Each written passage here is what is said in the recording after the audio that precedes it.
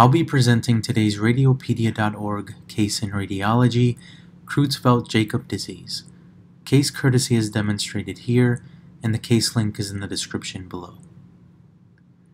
Presentation: we have a 40-year-old male presenting with progressive dementia and ataxia. Taking a look at the MRI of the brain, there's diffuse cortical injury of both cerebral hemispheres, evident by diffusion restriction on ADC and DWI imaging. Additionally, there's diffusion restriction in the bilateral corpus striatum. There's volume loss of the bilateral cerebral hemispheres, evident by widening of adjacent cerebral sulci.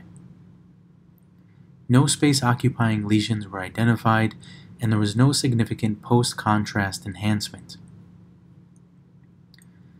The features of diffuse cortical injury can be seen in a variety of disease processes, which can be remembered using the mnemonic CRUMPLED, which stands for Creutzfeldt-Jakob disease, reversible cerebral vasoconstriction syndrome, urea cycle disorders, mitochondrial, prolonged seizures, and posterior reversible encephalopathy syndrome, laminar necrosis, and liver-related encephalitis, and diabetes mellitus with hypoglycemia.